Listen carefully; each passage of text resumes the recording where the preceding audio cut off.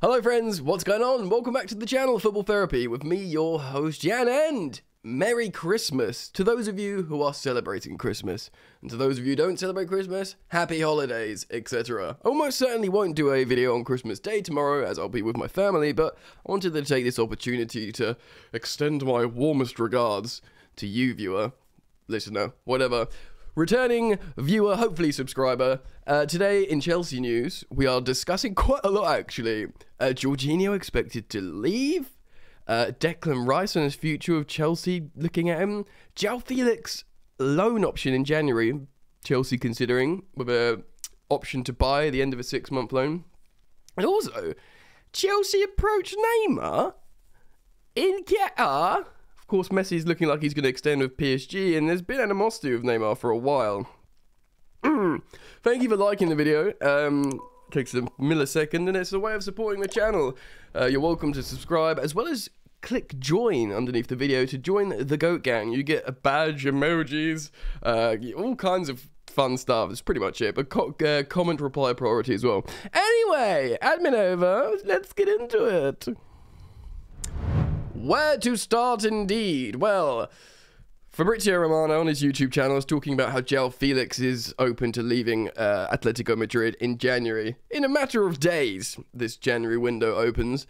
Understandably, he's probably bored of playing stodgy defensive football under Diego Simeone, and he's still young, bro. He's like 23. He's just been around forever. Remember, he costs like 120 million euros, but he'll be available for a lot less than that. And I wouldn't say his stock has fallen, to be honest. Like, it's probably increased, and he's yet to enter his prime still. It's just that classic stuff that we keep talking about of a very talented player, but how do you fit him in? How do you get the best out of him? How do you make it work? And yes, I was right previously to make the comparisons to Kai Havertz, these sort of positionally flexible, two-footed, creative attacking players with good but not devastating output. Still, it's a very, very high-profile and exciting name. Reading here on Joao Felix's news website, as well as the, well, I start at the top, Chelsea have been one of the English clubs linked to Atletico Madrid's Joao Felix, and since they have a long-term injury of Breuer to deal with, there have been some whispers that they could now turn to Felix in January. And well, this might actually make sense, because a 6-month loan will give you that security while Breuer's out, and then Breuer will return at the end of the season, and then if Joao Felix's loan was okay but not great, it ends, he goes back, or he gets sold somewhere else, and Breuer returns. Or, alternatively, he does very, very well, and you fit them all in, and we just sell other different attackers. As well as the above, new details have been released on the type of deal that Atletico will be willing to accept for the Portuguese international. This could genuinely appeal to Chelsea more. So Duncan Castles of the Daily Record claims that Madrid, Atletico, are prepared to let Felix join an English Premier League club on loan, as long as financial fair play cost is covered by his new employers. The amortization cost of the forward 7-year contract amounts to about €18 million euros per season. So that's wages and transfer fee chopped up. That's what amortization means. So Atletico asking for a loan fee of half of that, plus the player's salary to be paid in full, which is pretty fair. So 9 million euros. Loan fee. Oh no, because that will be 6 months, isn't it? 9 million euros for 6 months plus his wages. He's fallen out of favour a little bit with Simeone, so I don't know. Yeah, I'm not really sure. He's a massive name. He's a massive talent. And a 6-month loan could be appealing to Chelsea. Let me know what you guys think. Obviously, if this deal heats up, we will comment on it more. And, you know, make sure you turn the bell on when you subscribe to this channel so you can be the first to hear it. Alright, so we'll talk about Neymar at the end, because that's another blockbuster name. Very, very interesting indeed. It does interest me that, because hearing Boehly talk on that press conference about, oh, they want to like build this team of young superstars and not the 30-year-old, you know, so-and-sos, and of course Neymar is 30 now. Very interesting to hear about that. So there's a great article on The Athletic by Roshan Thomas, talking about what's going on with Declan Rice. Of course, they wanted 150 million, said David Moyes, for the England midfielder. Now that 150 million, you could probably almost certainly assume has been halved, essentially. So I'm gonna read a little bit about this from this article talking about Chelsea. So of course Chelsea Declan Rice was at Chelsea, and Chelsea released him. He went to West Ham to their academy to finish off his academy stuff. I think when he was 14. Got into the first team, has been very excellent, first name on the team sheet for England, and is a very, very good central defensive midfielder, who, by the way, is a big Chelsea fan. But relating to that, some of the misgivings over Rice at Chelsea was how he was not progressive with the ball. However, members of staff at the club felt other areas of his game have now compensated for that. Given the rate at which he has improved, they feel they needed to consider him as an option. Yes, the last 2 years his game has developed a lot, essentially. Chelsea are worried about losing Rice to rivals Manchester United or Manchester City. There are frustrations over Mohamed Salah and Kevin De Bruyne departures in 2016 and 2014 respectively, and eagerness to rectify those mistakes. Yeah, Kevin De Bruyne will always hurt because that was still Mourinho's fault, but Salah wasn't good for Chelsea, and also, Salah needed that story arc. He needed to go to Italy, and it was part of his development. It doesn't necessarily mean he was going to be great at Chelsea. I don't think he would have been. But De Bruyne would have been great at Chelsea. De Bruyne was just a good player. Anyway, I digress slightly. Man United, they've got Casemiro. He's not a long-term option, though. City, they got Rodri. I don't know. And they've got Calvin Phillips. City do not need another CDM. He could well bowl up at Ten Hag's Manchester United, though. Chelsea's owners want a squad built with players 25 and under. Young and hungry to win trophies. Rice, who turns 24 in January, would fit that mould. And yeah, it's, the sweet spot really in it for especially central defensive midfielders. The aforementioned Casemiro is still excellent in his 30s. Oh, and, I could talk about, I know Modric isn't a conventional CDM, but, Fernandinho went on for ages as well.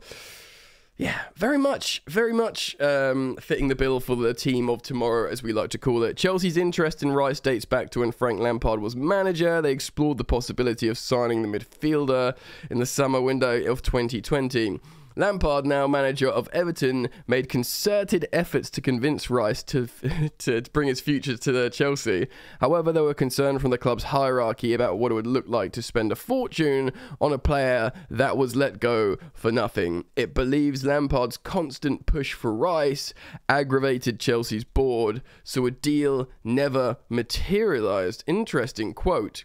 "We were fortunate to have him in England," said Lampard. "West Ham are fortunate to have him. He's a leader, and it's clear that he's destined for great things. I've probably given it away with how I spoke about him, but I think it's common knowledge that I was a big fan of his. It didn't happen for various reasons, but we brought in a lot of players that summer, but I'm a big fan of am a big fan of him." So this is obviously Frank Lampard talking about nearly signing Declan Rice. Thomas Tuchel, Lampard's successor, was also a big admirer of Rice. Quote, "I rate him very highly. He seems like a very nice guy from what everybody tells me at the Chelsea Academy, and he proves his quality. That's the most important thing. It feels like he plays every single game. He's available. He is a captain. He plays with a lot of responsibility. He's a physical player. He's very strategic-minded, a key player for his team, and is strong at set pieces. This is not a surprise. Everybody sees this. He's a huge part of the success of West Ham."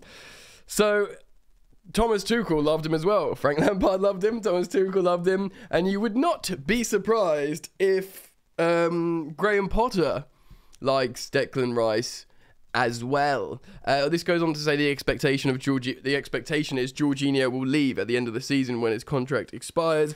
Both parties are still no closer to agreeing terms for a contract extension. Kante's contract also expires in the summer, but his future remains in the balance. Graham Potter, who was appointed manager in September, is an admirer, but Kante has been injured since. Look, also it talks about us being linked to Jude Bellingham, etc., etc., etc. Two great players in Jorginho and Kante that still got a lot to give provided both are fit. But maybe it's time to move on. I mean, certainly Kante's cost so much money in wages. He costs so much money in wages for a guy that just doesn't play football.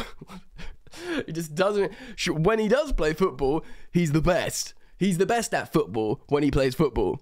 But the man doesn't play football. So therefore, he's an expensive, pointless thing at the moment in terms of a business perspective. Maybe it's time for Declan Rice, Cesare Cassidy, Carney Chuck will make, all those guys to come in. Yeah, what do you think? Comment down below. Let me know what you think of the midfield scenario. And let's move on and talk about Neymar. All right. So Chelsea have made an approach for Neymar. After Lionel Messi's PSG transfer decision is confirmed. Chelsea are continuing to blend their new recruitment team with the summer's interim work of Todd Boehly and Boehly. Those two have been the public figures in command of day-to-day business at the club since their takeover. And it's been busy, to say the least. Narrator says, with transfer activity and club progression avenues being explored across the globe, literally a global project, there is no knowing where the latest transfer or new director might come from. Yeah, I feel like we're short a few technical and recruitment directors, don't you? I mean, we get a little bit more. Be it young or old, Chelsea are showing extreme interest and openness in all aspects of the new regime's plan to function. Well, of course, a huge priority is building this under-25 team and, the vision board of all the young talents, and, it's seemingly coming to pass. Like, it seems like we've got Fofana and Andre Santos over the line. It's created uncertainty, but it's also excitement within the fan base, because this is where we're getting our excitement at the moment, because it's certainly not on the football pitch, that are preparing to go back into the domestic action, 8th in the table. Great, thanks for that sobering reminder. I should probably have said this is on football.london. I should have said that right, this article, because that's a rare slip-up from me about not stating or citing where I'm getting this from. But I'm getting it from football.london. Yes, so it's created uncertainty. Yes, we've read that. We're in 8th place. Yes, that's very sad. Having signed 2 players over 30 in the summer, but also 3 teenagers on top of multiple more youth arrivals for the academy setup. Although I don't believe a lot of these kids are going into the academy because they're probably a little bit too old. Maybe a little bit of development squad and then into the first team, a la Cesare Cassidy from Inter. Trying to work out the aims of the each moment may not be clear, especially in their latest dealings. David Datro Fofana, the aforementioned, 19, he's actually 20 now. I mean, maybe he was 19 when this was written. He's just turned 20. Is expected to join in January to bolster attacking options, but also, yeah, he's part of the wider vision of 2030 ambitions. So yeah, Chelsea have got this vision board of 2030, and they've got the senior players at that point would be your Mason Mounts, your Reece Jameses. I guess they'll still be playing, but maybe your Declan Rices. Meanwhile, the 38-year-old Thiago Silva is still on for a new deal at the end. What? Thiago, chill out, man. When are you going to retire? N'Golo Kante and Jorginho's contracts are both up. And it also talks about Andre Santos could follow David Datro Fofana. This is most evident that continued belief that signing Cristiano Ronaldo isn't completely off the table. Oh. Meanwhile, it is, because it is. Fabrizio Romano says it is. He says, look, Potter doesn't want him. He's not an option for Chelsea right now. And let's all pray to the heavens that is going to happen. Meanwhile, should the chance to sign a new World Cup winner, Lionel Messi, come up...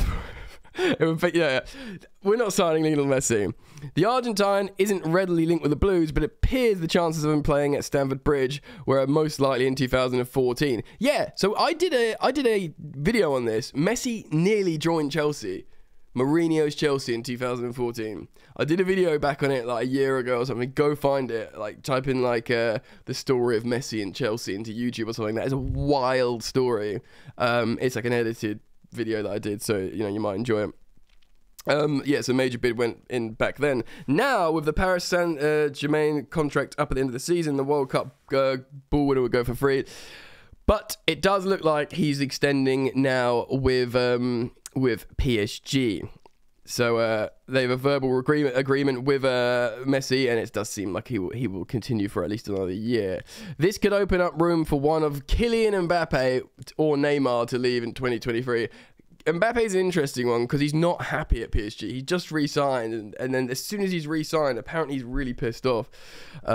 French reporters are saying, like Julien Laurent, stuff like that. People are saying that Mbappe isn't happy at PSG. We'll see what happens. And Boehly could be working on a shock move in this department. Transfer expert Simon Phillips, our boy, writes that Boehly met with Neymar's representatives in Qatar, during the World Cup.